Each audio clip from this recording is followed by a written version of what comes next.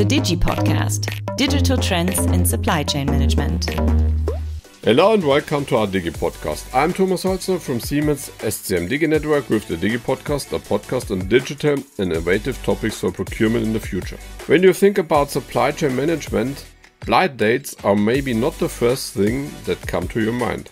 But also in procurement, we have this case with negotiations. Not every party is involved as it should be or could be, and nobody knows each and every person. So it's more getting to know each other through a middleman, and it can be quite risky. So conflicts and miscommunication can happen. My guest today, Oliver Bellon, has maybe an idea how to sort this out. He was watching and experimenting on a new approach called HR Request for Quotation, or short RFQ. And how this could help to get us better, Oliver will explain in a second. So, hello Oliver, nice to have you here.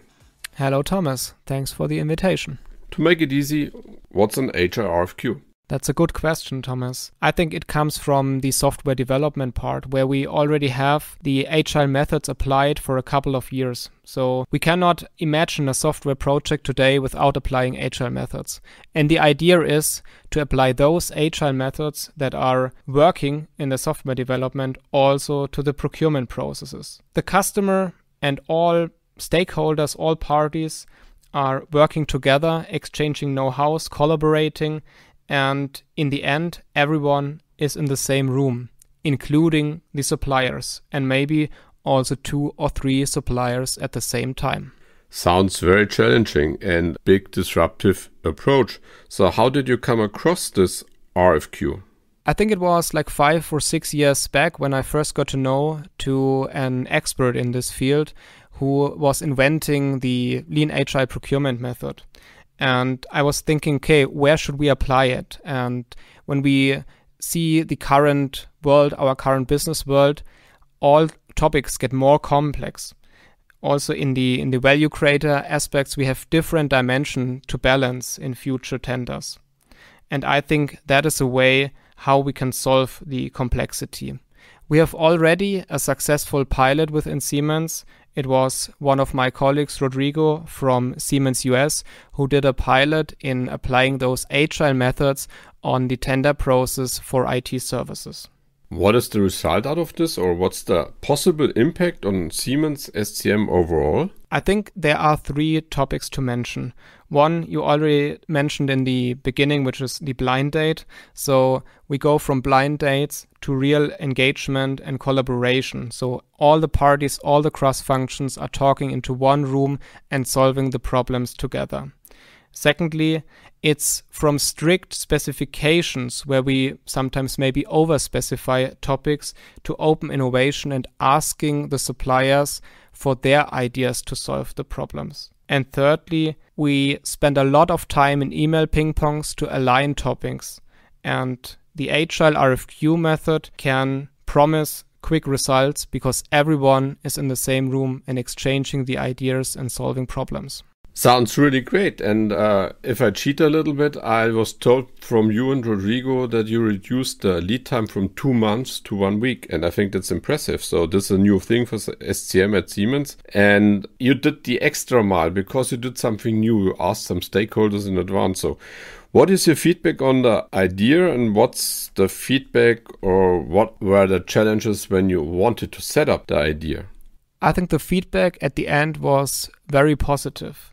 In the beginning, I think when you are burning for a topic, so to say, when you are very convinced of something and all the exchange is only in your head, it's like a head cinema. You are talking to yourself and seeing, okay, where are maybe some obstacle in this concept, and you are just seeing everything like with positive aspects only. Then you start to talk to the first colleague, for example, and getting some feedback. And then it's like, Oliver, okay, sounds interesting, but how can this work in the practice? And I think that's something what needs to be assured, that you need to explain the topic quite well. And it's important to convince colleagues to also go this journey with you together. So this would be the details, how you set it up for this specific case. Are there any tips for someone who wants to advance their personal topics or teams?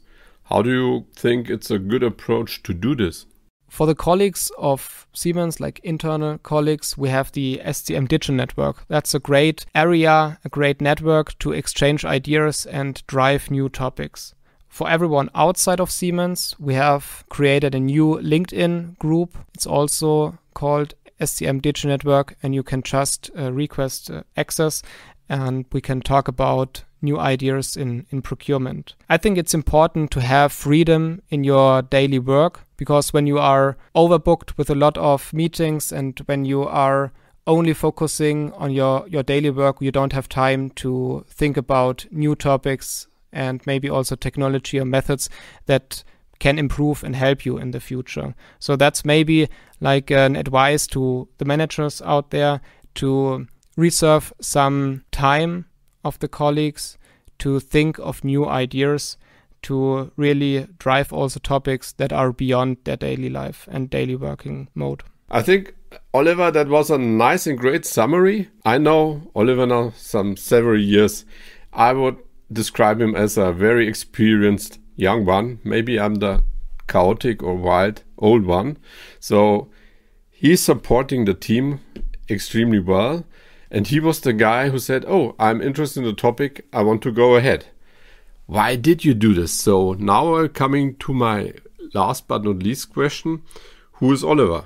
I think I'm a creative, fundamentally optimistic person, and I like to drive new topics. I like to connect people and ideas and to break down silos and maybe also to do sometimes things differently. I'm also interested in technology, and it's great to see all this development, what is currently going on with, for example, ChatGPT or all these electronic vehicles, what are existing. And privately, I would say that I'm a minimalist, so to say. I have a tick every year. In January, I count all my stuff at home, and currently it's like 1,900 items for 2 people, and the target is lower, but it's hard to sort some things out, but I'm on the way. I think this click is amazing, because I think I'm more like the opposite, and I could need your help for sorting out. Maybe we make a plan on this in the later stage of the life.